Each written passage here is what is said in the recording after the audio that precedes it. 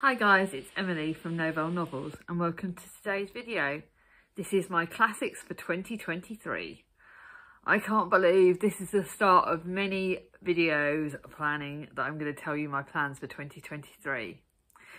So I have 10 classics that are on this list, plus I have my Dickens project which I've already announced. I've got a series video coming out and I've got my channel plans coming out. So there's some ones to get you looking forward to December. Actually, let's see if there's anything else I can tell you about now. So we've got our reader. Oh, and I'm also going to have my TBR jar books. A lot of plans for 2023 already. 2 of these classics will go into the TBR jar, but I'm not sure which ones yet. Kind of have an idea, but I may keep that as a sneaky peek for you because, yeah, I haven't 100% decided which ones are going in there. Some books I've already planned for set months, not very many of them. I think I've got one book that I'm planning for October, one book that I'm thinking about might be good for February, but I may just change my mind. One book is definitely going on my January TBR, and that's because it will match nicely with the readathon. So enough waffling, let me tell you the books. So I'm going to start off the book which is going in my January TBR, and it's going because it matches a prompt for the readathon that we're hosting, and that is Breakfast at Tiffany's by Truman Capote. I've had this for absolutely ages. I thought I would put a short book on my TBR. I will already tell you that there is a prompt that this matches, although I'm not actually going to tell you which one.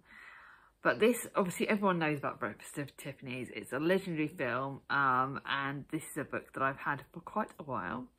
So it's actually going to match a few other prompts.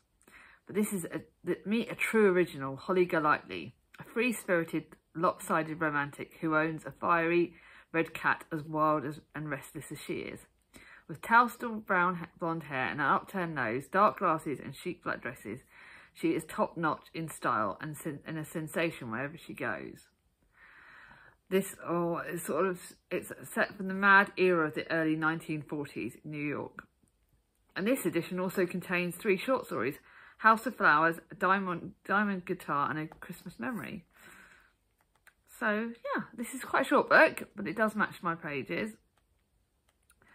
So actually, Breakfast at Tiffany's is actually only 100 pages, which is really short. But it is a classic. It's set, Truman Capote was born in New Orleans in 1925 and he wrote his books. So Breakfast at Tiffany's was actually released in 1958, so it's like a modern classic. But it does, I did think I actually really wanted to keep this in the classics because to me it's still a classic. So that's that one. That's going to be my January book. And then the rest of them I'm not going to tell you in order. I'm putting Moby Dick on this list because it's one of the classics that I need to get to. It isn't a Victorian classic, but it is a well-known classic. But it's had very, very mixed reviews. I don't think it's Victorian, actually. It was first published in Britain in 1851, and it tells the story of Captain Ahab, a deranged whaling captain, and his obsessive voyage to find the great white whale that ripped off his leg. And it's got sailor slang in it, biblical prophecy and Shakespearean rant. I do not know too much about this, but I know, like I said, it's had very mixed reviews.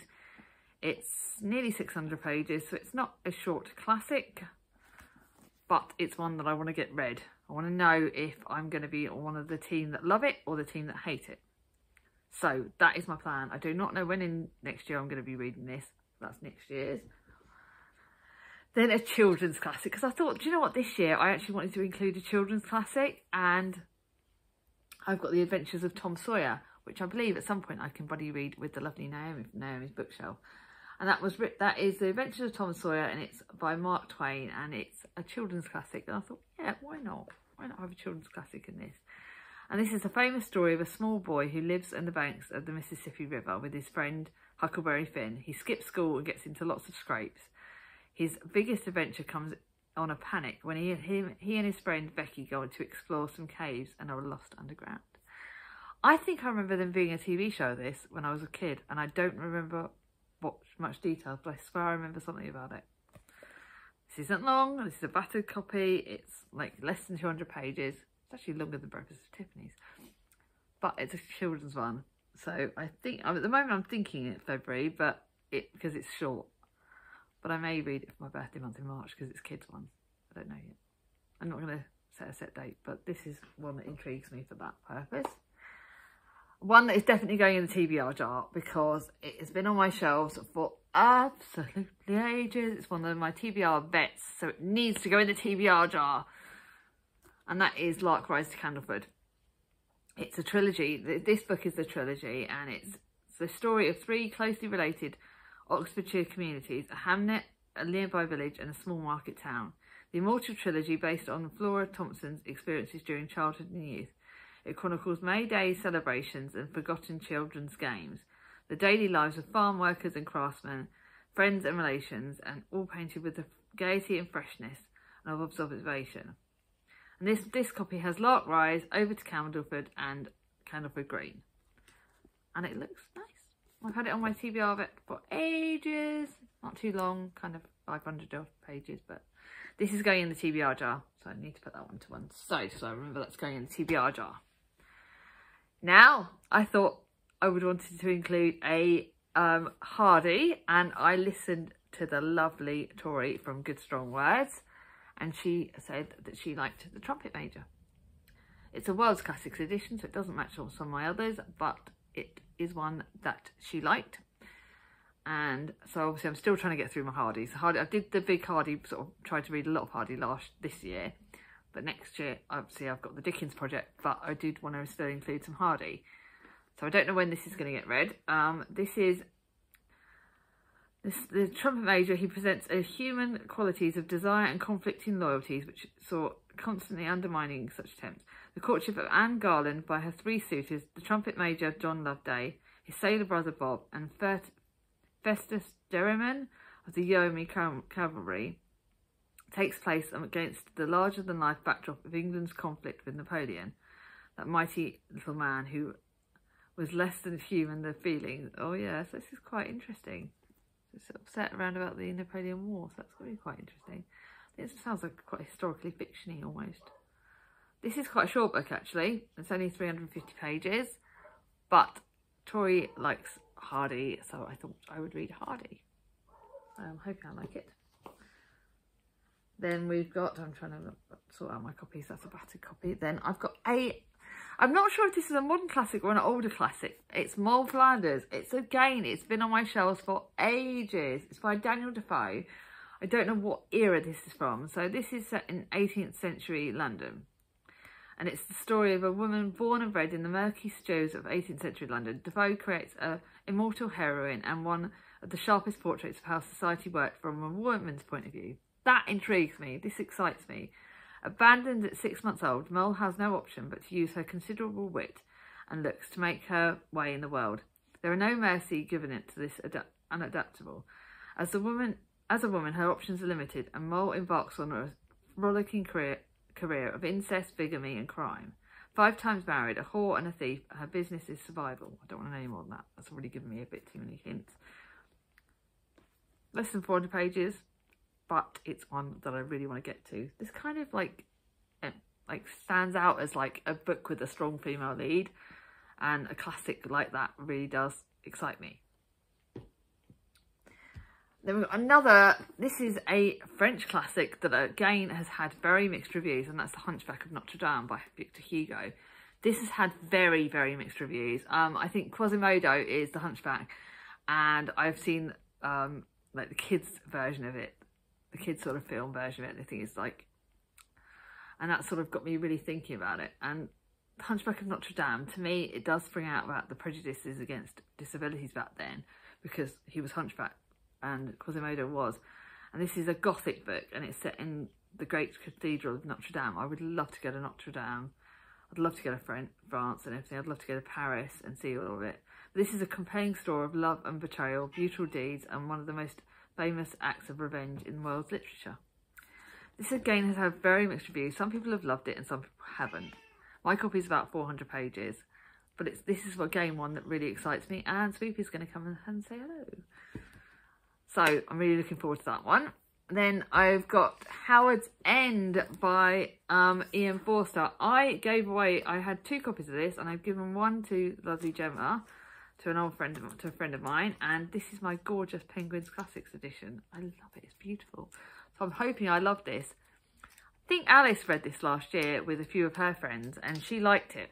So this is what excites me. Right, here we go. Only connect is the idea of the heart of this book. A heartbreaking, provocative tale of three families in the beginning of the 20th century. The rich Wilcoxes, the gentle and idealistic Schlegels, and the lower middle class the sweepers decided to pay a visit in this. And the educated, close-minded Wilcoxes. The families are drawn together by love, lies and death. And this is apparently supposed to be Ian Forster's finest work. And I'm excited by this. It's just, oh my god, it's such a gorgeous copy. And this is like not very long. It's about 300 odd pages. But like I said, I know Alice and a few of her friends love this. So I'm really looking forward to trying it. Then we've got Dr. Jekyll and Mr. Hyde, which is a very, very well-known book. And I did not get on very well with Treasure Island, but I'm hoping I like this. We all know Dr. Jekyll and Mr. Hyde. We all think, oh my god, it's such an amazing book. And we all know that it's the tale of the sort of monster, the side of Dr. Jekyll. And it also, to me, evokes the feelings of we all have two sides to us, the evil side and the good side, and how that balances out. And it's a very big thriller in a terrifying study of the duality of men's nature. And it just looks gorgeous. I can't remember who gifted me this, but someone did give me this. And it's a beautiful copy of it, and I love it. I'm really hoping I like it. I'm not sure if this is going to go in the TBR jar or whether I will just read it for a set month, because it's a shorter one. It's a nice short classics, only just over 200 pages, so that might be quite good. And then last but not least, a book that is going to definitely be read in October for Victober, and that is Daniel Deronda. I have my gorgeous Wordsworth Classics edition, and the fact that there is no gift note means I think I found this at a charity shop. So finding this gorgeous copy at a charity shop, Wordsworth Classics edition, which you know are my favourite editions. This is George Eliot. I am not getting on. At the time of recording this, you would have already known my review of Middlemarch, and it's been a bit of a hit and miss. I loved Silas Marner. I am really scared whether I'm going to love this or not, because Middlemarch was a bit hit and miss. And George Eliot's final novel, Daniel Deronda is George Eliot's final novel. She basically wrote it's the entwining lives of the beautiful but spoilt and selfish Gwendolen Harleith and the selfless yet alienated Daniel Deronda as they search for personal and vocational fulfilment in sympathetic relationship. Set largely in the degenerate aristocratic society of the 1860s, Daniel Deronda charts their search for meaningful lives against the background of imperialism, the oppression of women, and racial and religious prejudice. This does look really good. I hope I get on with it. I really do. So I've got these 10 classics plus the 6 books. Cat's going mad. Plus the books that I've obviously got for my lovely Dickens project. So that's 16 classics at very least will get read next year, and that's not counting Victober. And we've also got Jane Austen in July. So I think definitely 2 of these are going in the TBR jar, because otherwise it's going to kill me. And that's kind of why I did deliberately pick not too long classics for next year, because otherwise I would have killed myself. And Daniel Deronda has to be read in October, because I'm not determined this year, for 2023, not to leave the biggest book till the end of the year, because that's what I did this year, and that killed me. So, are there any of these classics that you would like to buddy read with me? Let me know down below.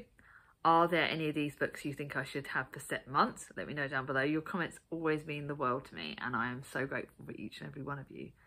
And also, are there any classics that you've got? Are you guys going to compile a list? Let me know down below. If you've got a BookTube channel, let me know if you're going to have a video on it that I can look out for. I would love to watch it. I love classics now. I'm really getting into them.